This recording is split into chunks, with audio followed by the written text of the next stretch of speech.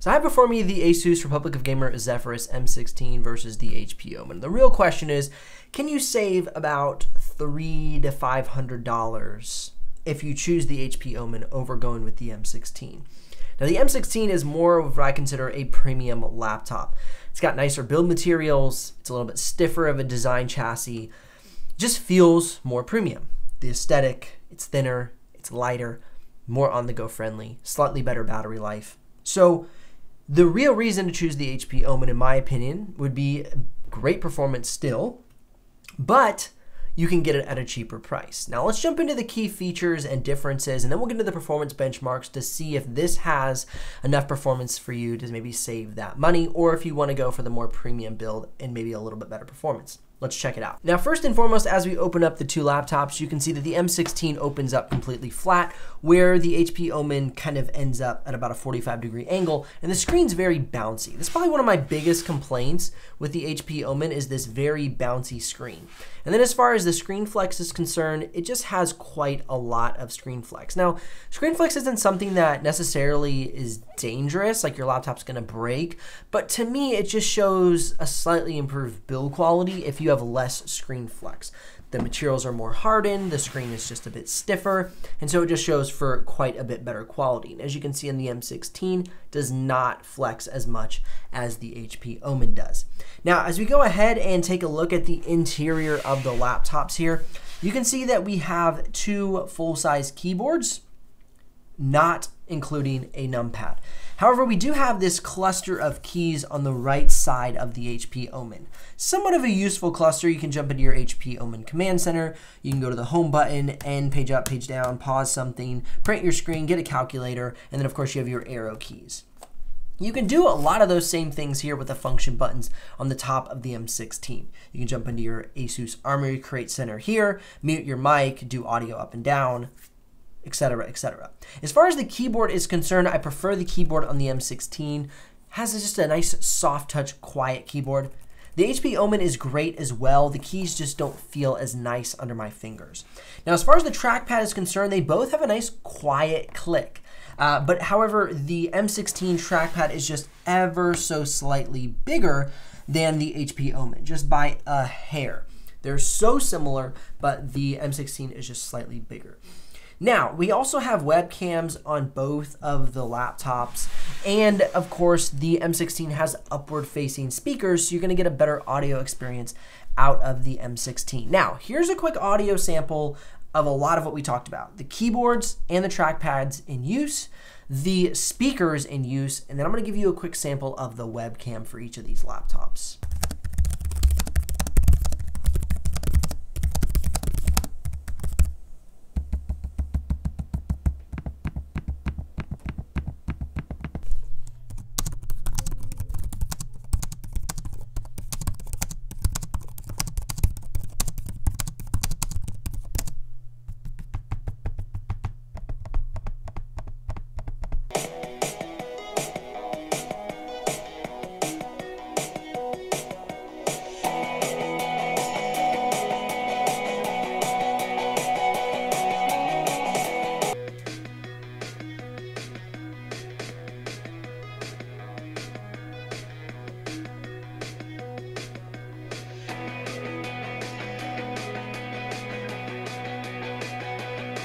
Here is the webcam on the Asus Republic of Gamer Zephyrus M16 and a little sample of the audio for you as well. The webcam for the HP Omen, obviously you're hearing the audio right now. It is a little grainy in the background, but the color of the skin tones seems very natural, and so it doesn't make you really orange or super blue or green, so I really like that about it. Now, before we move on, as far as the ports are concerned, let's go ahead and check those out real quick.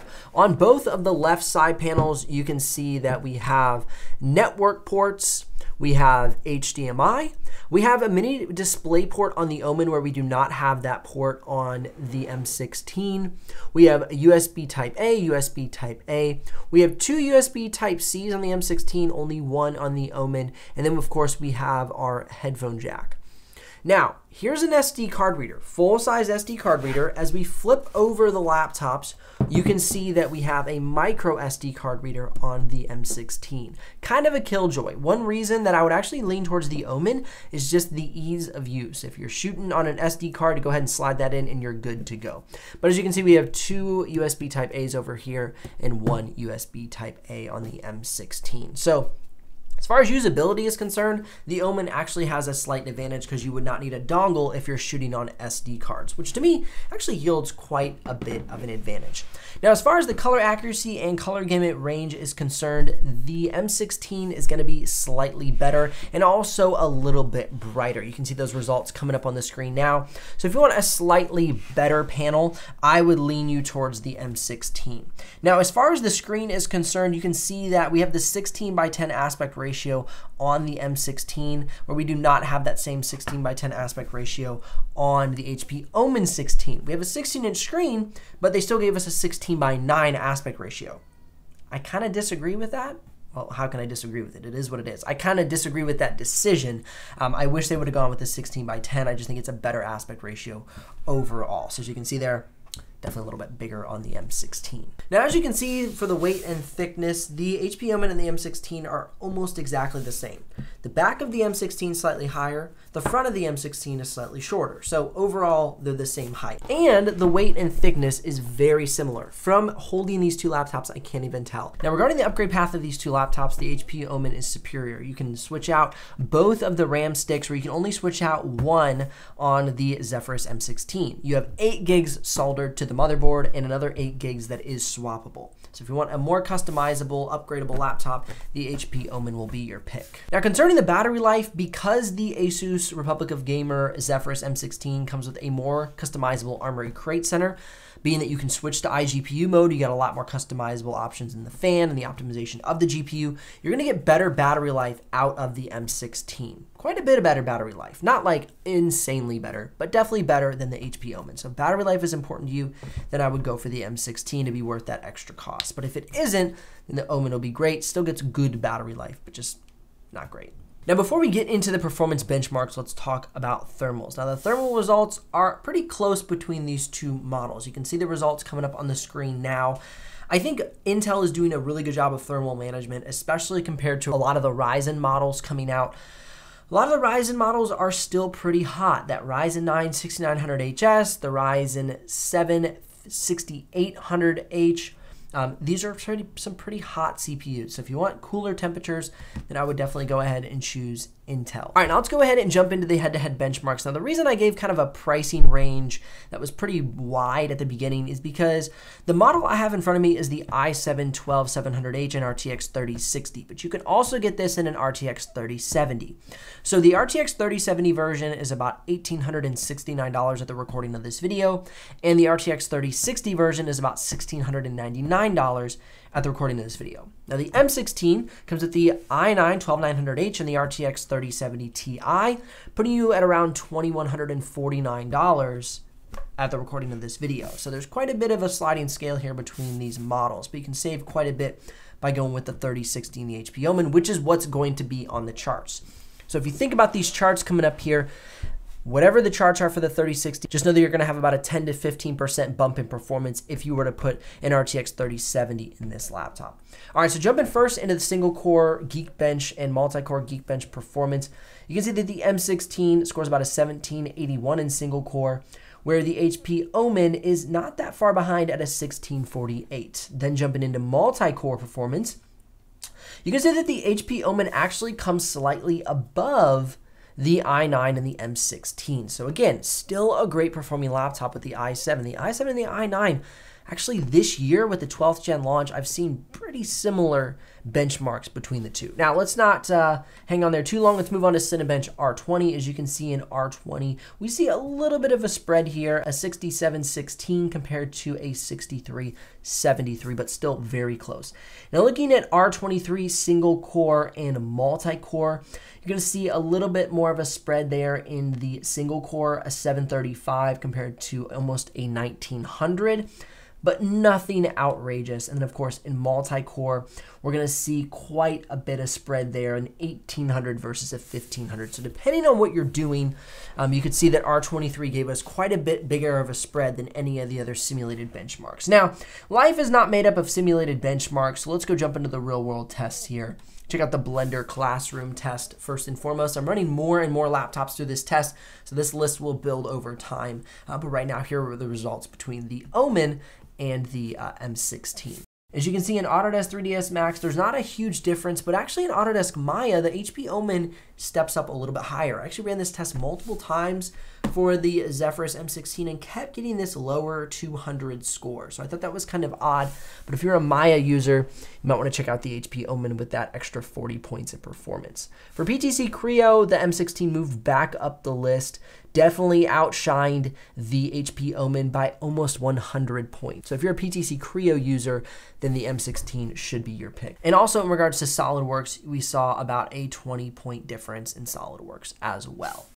Now looking at After Effects and Photoshop, After Effects was pretty close at about a 40-point difference, but then when we got into Photoshop, it was almost a 100-point difference. However, keep in mind that the Photoshop benchmark, anything above 800 is going to be plenty of performance. So honestly, between those two scores, I don't think you'll notice that substantial of a difference between these two laptops. So these two laptops are definitely capable of running After Effects and Photoshop. If you want to see a substantial bump in performance, I recommend upgrading your laptop to 32 gigs, which you could easily do here in the HP Omen by swapping those two RAM sticks, or 24 gigs, or perhaps 40 gigs by swapping the one stick inside of the M16. Now, in regards to video editing, we saw great export times out of both of these laptops for 4K and 6K. As far as the drop frames are concerned, 4K is gonna have no problem. You're gonna have 0 drop frames. As you move into B-RAW and red footage, you're gonna see an increase in drop frames, but nothing dramatic. These Intel 12th gen processors and the NVIDIA GPUs are matched very well. We're seeing substantially decreased drop frames in 12th gen compared to 11th gen, which I was super happy about. That's one of the things I wanted to see the most, was the decrease in drop frames inside of Premiere Pro for both red footage and B-RAW, and we saw that this year, which is exciting. Now, if you are a DaVinci Resolve user, then I'm gonna lean you towards the M16. It was quite a sliding scale. The Omen had about an 8-minute export time for 4K, where the M16 was about 5 minutes and 17 seconds. To me, that was quite substantial, being that this is a 9-minute 4K clip. I thought almost double. It's a little much for me to say that's even close. So definitely want to lean you towards the M16 compared to the HP Omen if you're a DaVinci Resolve user. Now, punch for punch, can you go ahead and save some money between the M16 and the HP Omen? If you're not a DaVinci Resolve user, absolutely.